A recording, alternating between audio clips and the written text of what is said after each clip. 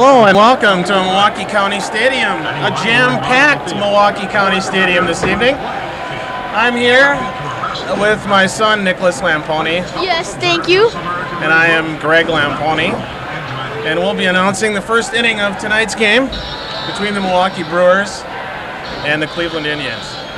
We're hoping to find Yount get his 3,000th hit. Yes. He is up second, and we might be able to broadcast that. And hopefully we will be able to announce that to you. It was a rainy day today, but it seems to have cleared up nicely, and it's a very comfortable evening. As I said, Nicholas, do you think we've got a full crowd tonight, I think, huh? Yeah, pretty much. Yeah. Doesn't look like there's too many empty seats, so we've got the Boz on the mound, and Yount going for his 3,000th hit. So Bazio finishes up his warm-up pitches here. I look out my left window, and there's still cars coming into the Brewer game. Yeah, that's right. And I look over here beyond the parking lot, and there's quite a line there also. So, well, before we start this game, I'd like to thank my brother-in-law, Tom Tilley, for giving us this opportunity to take over his place. And he wasn't able to be here tonight due to a political commitment, so he was very kind to let us use this opportunity and bring this game to you. So thank you, Tom and Carol and Andy, The little tornado. for this opportunity. Okay, here we go. Kenny Lofton coming to the plate, the speedy center fielder for the Cleveland Indians. He's batting .278. 80 runs batted in, 135 hits, and 5 home runs. Let's see what he can do. Yes. Batting left-handed against Bazio, the right-hander. And here's the first pitch of the game. Strike one. To start off on the right foot. Kevin Seitzer playing way in. Strike two on that. Looked like a curveball to me, Nick. What do you think? Yeah. Well, he's ahead out of him. 0-2. And he hits it weakly to first. And that's 1 out. Put out by Paul Molitor. Outfielder number 33, Thomas Howard. Batting left, plays left field, and the average of .290.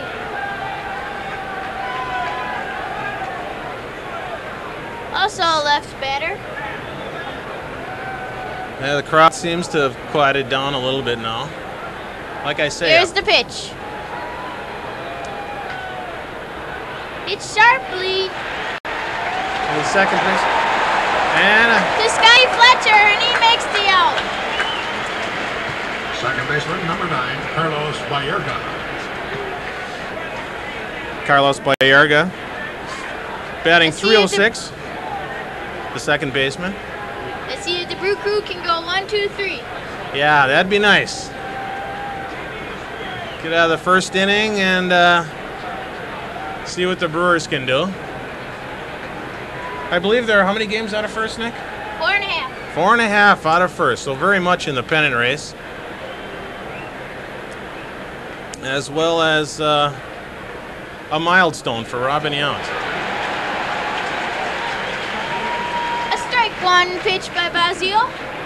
Yes, the game was delayed a little bit tonight. We're about 40 minutes behind schedule here. We illegally parked our car, so hopefully it won't be towed away when we get back. To get here on time to give you this broadcast. The next pitch was a ball. Bazio is behind the pitching leader in strikeouts behind Wegman. Wegman with 106 and Bazio with 101. Come on, Bazio, get those 5. Oh, It's there's one hit. Fly. Deep to Voney. He's back. He's got it. Got it. At Nice the pitch. wall. Nice pitch. And the Cleveland Indians go 1, 2, 3 in the first. Well, Nick, while we got a little time here between the innings, who would you like to say hello to back home? I'd like to say hi to my mom and my sister and my cat. Thank you. And don't forget our rabbit. Welcome to Milwaukee County Stadium. Yes, I'd like to say hello to my lovely wife, Lynn, and my darling daughter, Amy. Also, my parents, and Mr. and Mrs. James Tilley. And a host of other friends, Warren and Dick and Jerry. Here on this, hopefully, a history-making at-bat for Robin Yount. He's batting second this evening, behind Pat Listash, who is, Nick, he's batting 298. I think he's got a good chance at Rookie of the Year honors. Yes. In fact, he was at our baseball banquet, and Nick was fortunate enough to get his autograph. So hopefully he'll have a equally long career as Robin Yount. And I'm hoping that he can steal those 50 bases to beat the record of the rookie.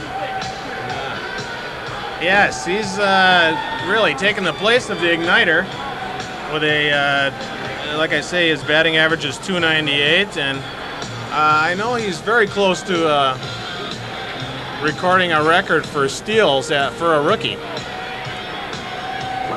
So the pitcher for the Cleveland Indian is Jose Mesa. He's a right-handed pitcher with a record of 6-10, but his last 3 outings or so have been he's been pitching very well. So hopefully the Brewers will be able to get to him early here and get a lead and pick up a game on Toronto.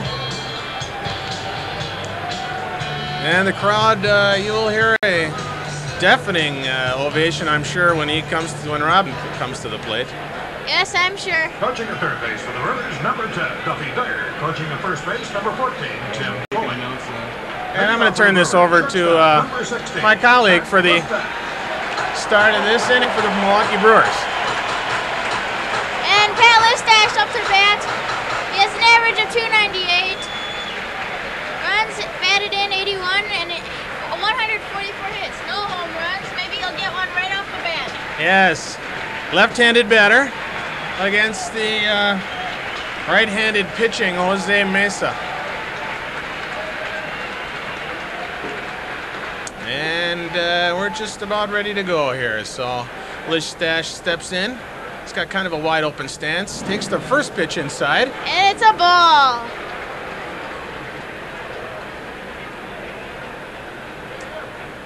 The outfield playing him fairly shallow. More of a singles hitter. There's a bunt foul. 1-1 the count.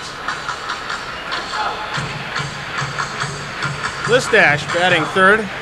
As far as the batting leaders. Yes. Molitor at 321. Bichette 298 and Listash at a 298 also.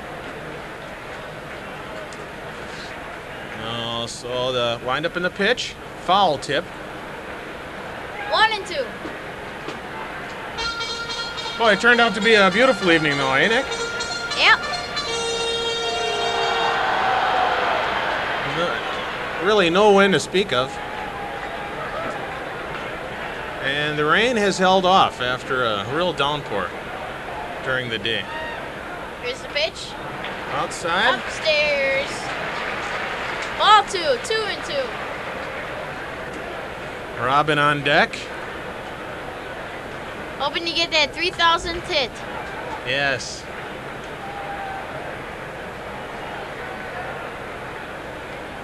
And here's the pitch from Mesa. Fouled off Fouled into to the upper bandstand. Yeah, that just below the mezzanine there. Into actually the lower deck. So Listash fighting him off. 2-2 the count. No outs in the bottom of the first. I haven't seen a score yet from New York, Nick, who are playing the Baltimore Orioles today. Yes, we're all rooting for the Yankees. And here's the pitch. High and outside. Ball Oh. 3. Yount could possibly have someone on base when he comes to Report to the fan comes to assistant bat. center, Jose Rodriguez and I'd really like to Roger see a home Hoffman run from the fan assistant center. from Yount. That would be a. Oh, a great way to get 3,000. That's right. That's what I was gonna say. Still people coming in as we wait for the next pitch. Right. Yeah. Here's and the there pitch. Fouled off into the upper deck and bounces down.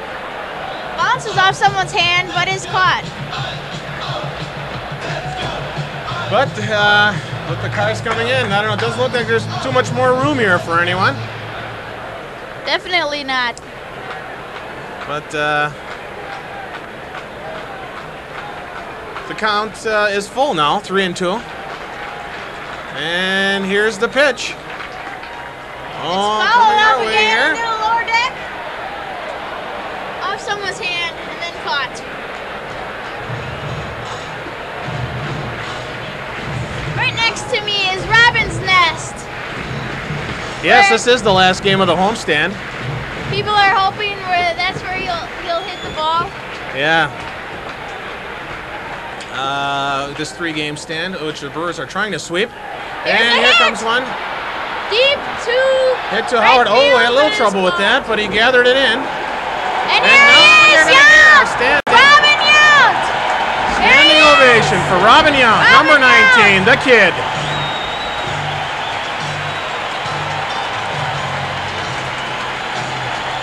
Flash bulbs everywhere going off. He's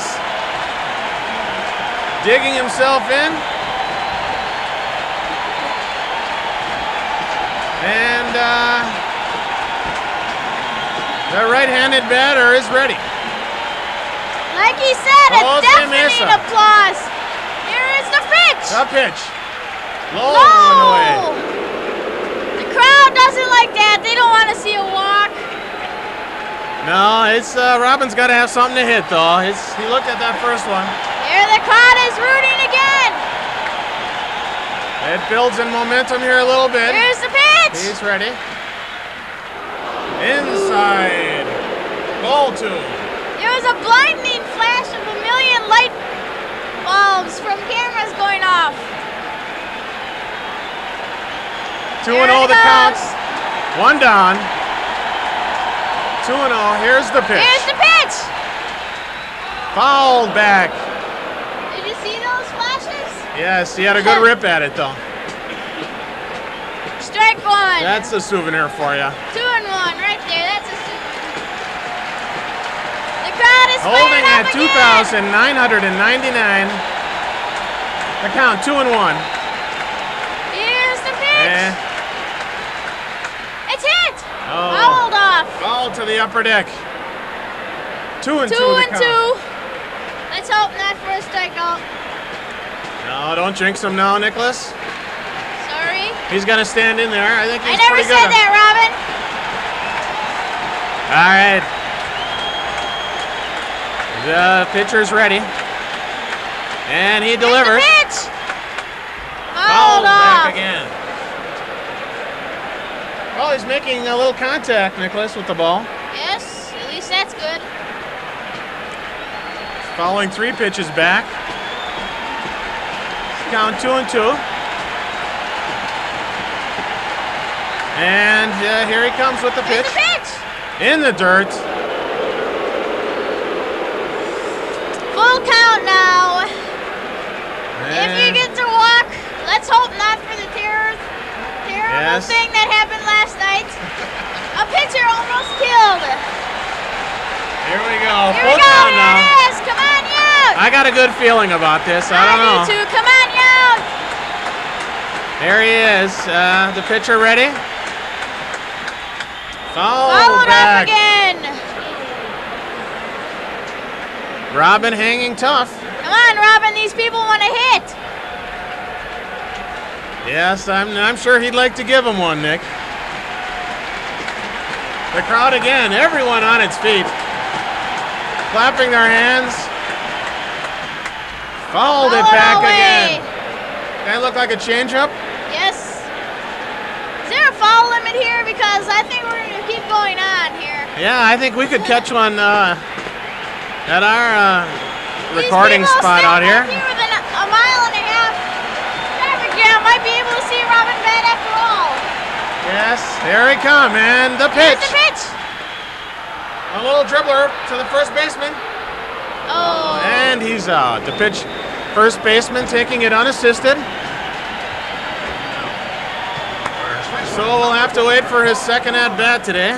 Sorry we couldn't announce that for you, but again, I'd like to thank Tom Tilley for giving us the opportunity for this wonderful experience. Nicholas, don't you think so? Yes. And the igniter's up. Let's see what he can do. yeah, still some chance to get something going here. Paul batting at 321, playing first base tonight. And Mesa with the pitch. Low.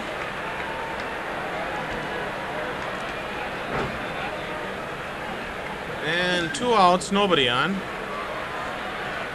The second pitch to Paulie is low again. Ball 2. Maybe we can get something rolling here after 2 outs, huh, Nick? Maybe. Anybody else you'd like to say hello to on our historic taping? No. Hi now. 3-0.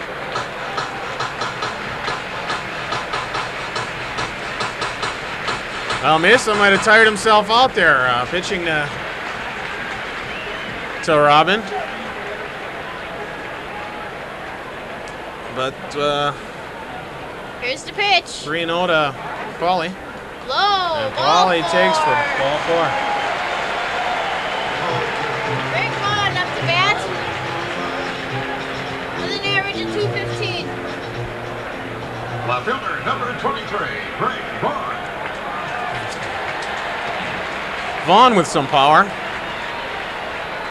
We're just inside the foul pole in left field, so if Vaughn could hit one out this way and get a very good chance. 19 home runs, that's not bad. Leads the club, I believe, Nicholas, in home runs. Batting 215. Vaughn has batted 300 in his last 10 games. Yeah, so he's been hitting the ball well. In fact, I came to the Toronto game a couple weeks back here and saw Vaughn hit a line drive home run that took about 2 seconds to get out of the park. So he definitely has some power. I also like to say hello to one of my colleagues, Bob Euchre, sitting in the booth around the corner from us here. Almost in sight. And I'd like to say hello to all my Mesa trying to pick off Molitor. Yeah, right. Workers at Lampone Jewelers. Sam and Joe, Kenny, Lester, John. When Robin Yount came into their store. Yes, and we had the privilege of Robin Yount coming into our store and having his a necklace fixed for his daughter. So, and he does seem like a very quiet individual. Yes, he's just, when he's in the locker room, he doesn't want to be all picture taken. He just says, I like to play baseball. That's what I like to do. Right, yeah. Very proud to have him in our community, and for 19 years has been a very good role model for our kids. And that's strike 3. And that ends the inning. Vaughn striking out. So it's 0-0 at the end of the first. Thanks again, everybody. Bye.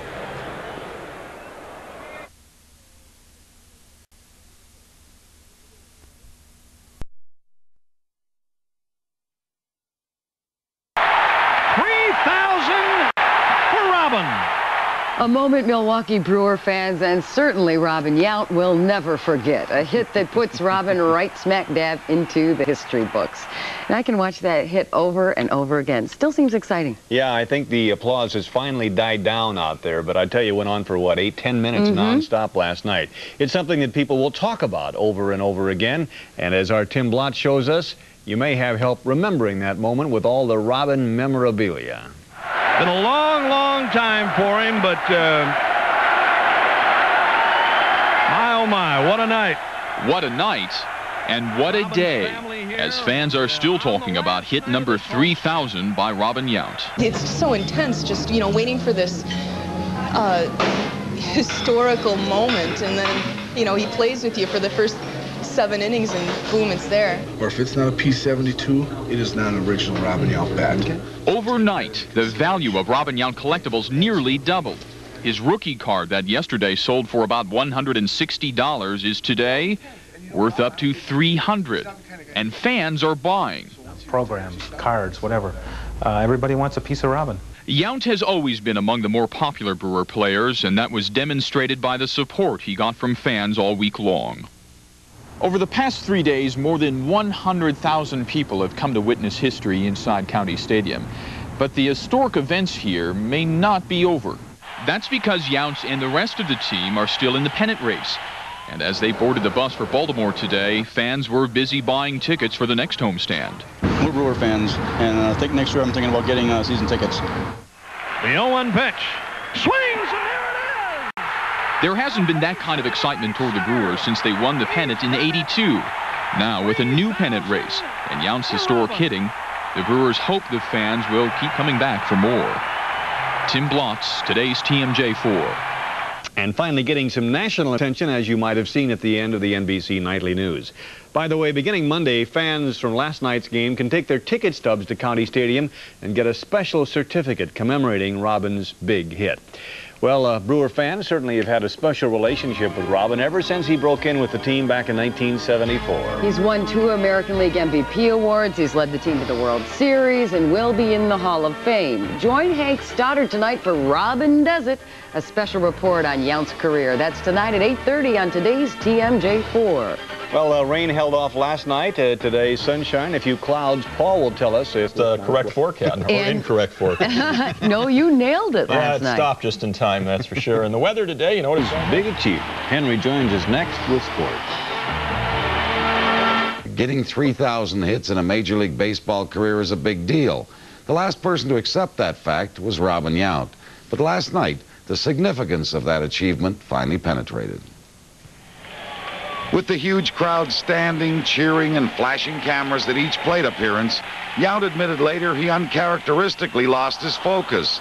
Striking out to go 0 for 3, he tosses his bat to the ground in disgust. But the next time up, he lashes a sharp single to right, and the moment has arrived. Fans, teammates, and yes, hardened media types are caught up in the emotion. Appropriately enough, the first 2 people to reach Robin on first base are 15-year teammates Jim Gantner and Paul Molitor. And I just hit the bag and turned around, and Gumby was there, and I mean, and Paul was right behind him. So obviously, that, you know, it's hard to describe something like that. It's not like that. It happens every day, and it's just a very special feeling. To come through the way he did, it's just so symbolic of his career. A lot of times, you know, he the greater the pressure, you know, the more he would be able to respond, and that's exactly what happened tonight. I'm so happy for him that you know, play with a guy that gets 3,000 base hits doesn't come every day, and I'm just, you know, I was really nervous tonight every time he came up to the plate. I think there were some fans brought tears to their eyes. What was your immediate reaction when that ball fell in? I was pretty well choked up too myself, you know, and then watching the replays of him when he was a kid and watching the video they had on the big board, I was pretty choked up. It's been a beautiful relationship, and that's the reason this team's been as cohesive as it's been, is because of the leadership of those 3 guys. So as I saw him standing out there, the accomplishment of Robin and the leadership of the 3 guys, I thought it was a really wonderful experience.